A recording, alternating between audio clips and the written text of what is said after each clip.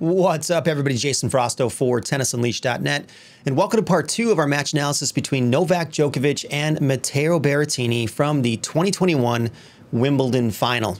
If you want to find out how Djokovic beat Berrettini in this match, stay tuned because it's coming up next.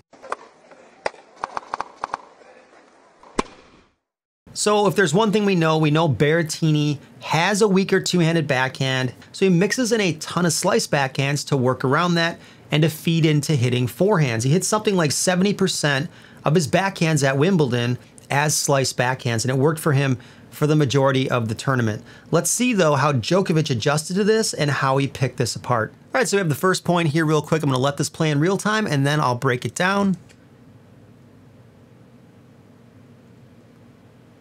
See a good exchange here, back and forth. A lot of big targets in this point.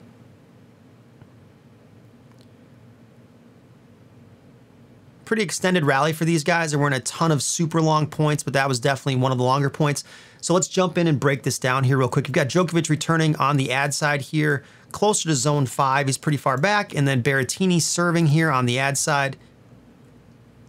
Pops in a pretty good first serve right there. And Djokovic comes right away with the chip. And we see Djokovic on the return again, right? What's he doing?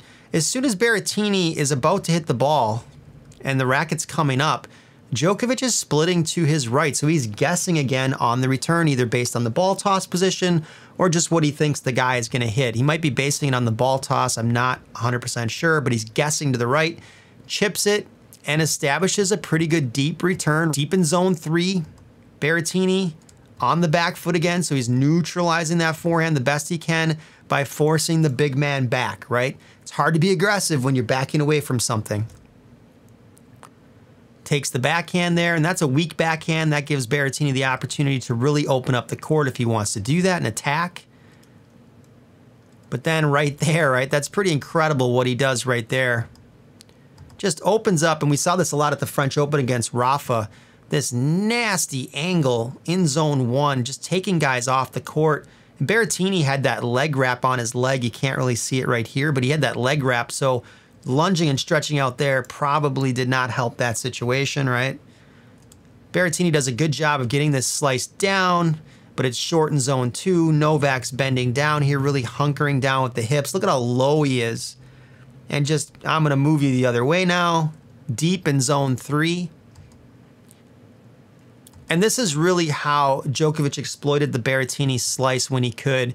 So deep in zone 3, before Novak even follows through, his eyes are looking at Berrettini and what is Berrettini going to be hitting on the next shot, anticipating, analyzing.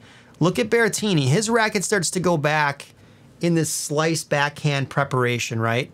And look at Novak. He's taking a break step here with his feet, and he's already moving in before Berrettini is even close to swinging at the ball. Djokovic knows a slice is coming. So this leaves the opportunity for Djokovic to come in and attack the net now, okay?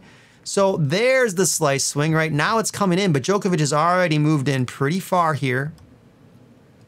And Berrettini does a really good job on this particular slice of finding a way to keep it down.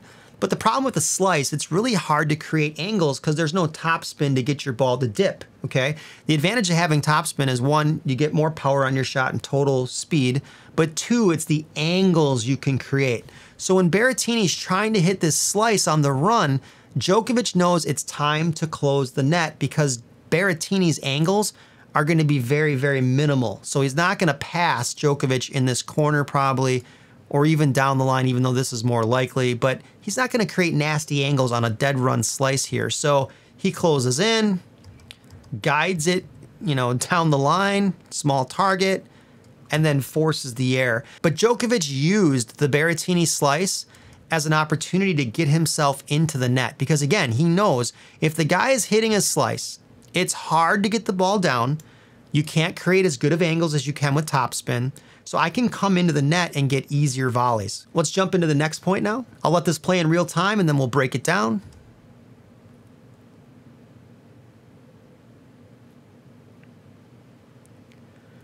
Good exchange here back and forth.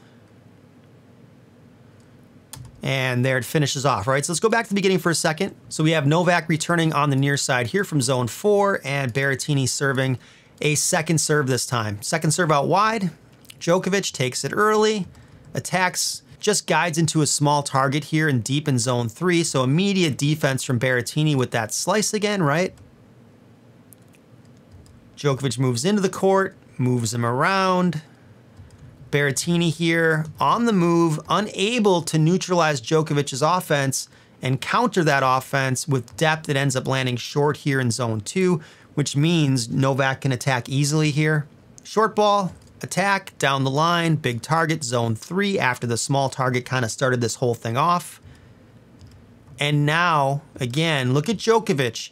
This time, he's moving in now already before his ball has even landed on Berrettini's side of the court. He knows this is doing damage. He can see Berrettini over here as well, preparing in a slice backhand. So what do we say about a slice? Less angle, tough to keep them down, and less pace. Easier to move to the net and attack these because it's harder for them to dip them at your feet, especially if they're on the run. So he's sprinting in before Berrettini's even made contact. And on this particular one, Berrettini cannot get it down, so it's way above the height of the net, right? So Djokovic making contact with the volley above the height of the net and then finishing off right there. Djokovic took every opportunity he had when he attacked Berrettini to that backhand slice to move in as often as he possibly could. He wanted to send a message to Berrettini, you sliced your backhand 70% during this whole event against everybody you played. You're not going to be able to get away with that against me because when I attack you there and I damage you, I'm going to finish you off. All right, before we move on to the next category of points, let's talk about something called counters. Djokovic is the counter king. Countering is basically when somebody damages you or hurts you with their shot, you're able to turn that around and either damage them back, neutralize the point completely with your shot, or hit a winner. Djokovic is definitely the king of this category. I love looking at his counter skills when I break his match film down. So let's just jump into some stats on counters before we take a peek at these points. If we look at the stats for counters, we can see that Djokovic countered a total of 57 times compared to Berrettini's 31. Djokovic nearly doubled Berrettini's counter totals for the match. But what about damage though? You might say, well, Jason, Djokovic had more counters because he was playing defense more. That's true to an extent. So if you look at total damage numbers, Berrettini did damage Novak 83 times compared to Djokovic's 71. So that's plus 12 Berrettini for damage. But again, look at the counter numbers, 57 to 31 Djokovic, right? So that's plus 26 Djokovic. So that supreme defense paired up with great offense definitely outmatched somebody who's only offensively minded in this match. So let's jump into the points now and look at Djokovic's insane counter skills. Let's have the first point play through once and then we'll break it down.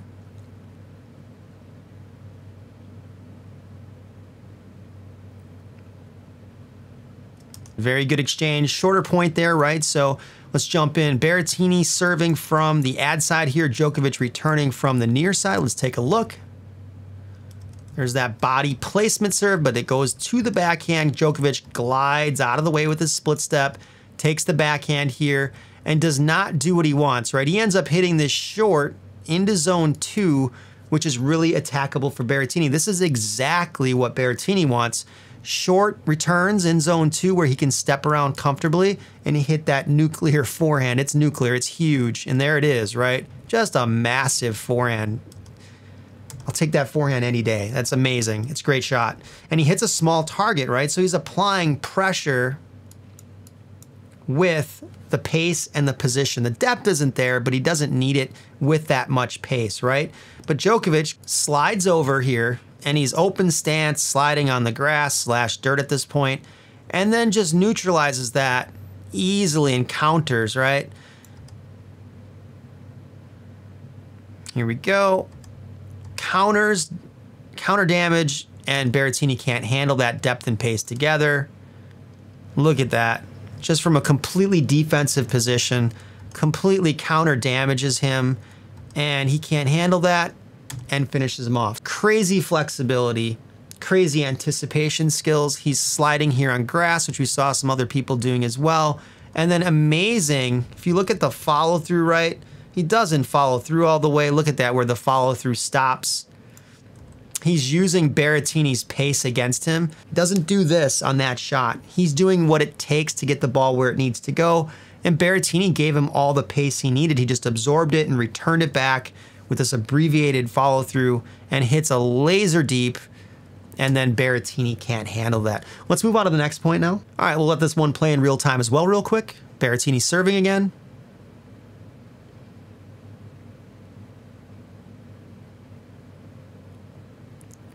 And there we go. Okay, so let's break this one down here real quick. Berrettini serving this time from the deuce side. Djokovic returning from zone 4 on the deuce side. Got another second serve right into the body. That was one of his favorites, right? Djokovic is very good with this inside-out backhand return, but he ends up hitting this short in zone 2. Exactly what Berrettini wants to get aggressive, right? If Djokovic doesn't get the depth or he doesn't move the ball around, Berrettini's going to pummel forehands, okay? He does it. He goes behind Novak. Really smart.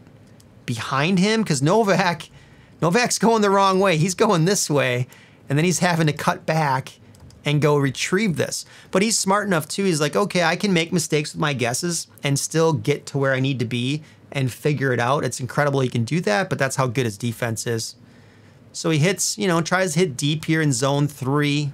Pretty much fine zone 3, back of zone 2, but it's not enough to neutralize that massive Berrettini forehand. So we got Berrettini here lining this up, right, getting ready to hit a rocket. He does again, but what's kind of the mistake we've noticed 2 times in a row with Berrettini, right? He hits the ball really wide and really hard, but the depth is lacking. There's no depth. He needs to back Djokovic up more than this to really attack him. Novak comes over on the dead run and just slides the backhand into a small target in zone 3 like it's no problem, which is absolutely insane, okay? That's crazy. So right there, and finishes it. Let's go back for a second here. Just leading up to this, we've got the open stance right here, right? Look at the feet, the position, completely open stance on the dead run. I love to, this is something kids can learn because so many times kids are just standing in place being fed a ball or, not learning the athletic skills. Look at the hips, they're down. Everything is down and low. The athleticism, he's not like that when he's going to the ball, but at the last second, he sinks his hips down here as he goes. So right now, and then just the hips get really low at the end right here. The level of the hips and the legs. Just does what he needs to do to get the ball where it needs to go on that particular shot, and then finishes with that small target winner right there. Let's move on to the last point now. All right, so we have Djokovic returning on the deuce side here. Berrettini serving on the deuce side on the far side. Djokovic is back further here, closer to zone 5, right? Wide serve. Djokovic chips this particular return, tries to get it deep, but he doesn't get it deep enough. We can see Berrettini's really lined up to crush this shot inside out. Again, you can tell he's going inside out based on the position of his hips and shoulders at contact. His hip here, look at the right hip, this one right here. It's more closed off, which means he's gonna go cross court. If his hip, the right one, was more open to the net here, he would be going inside in or taking it down the line, okay? He's getting ready to crush this inside out, and he does. And unlike the first 2 points where Djokovic was able to counter him, with different things, a damaging shot, the first one, and then the winner, this one is deeper. It's in zone 3, so he's got some good depth on this shot. The other ones were shorter here, which were easier for Novak to counter. So we'll go back for a second here. Look at the depth. But again, Novak, open stance with the feet, on the dead run, down the line, small target winner. I mean, that's crazy. And if you look at it too, let's go back to here. Look at Djokovic, how close he was to the baseline originally off the return, right?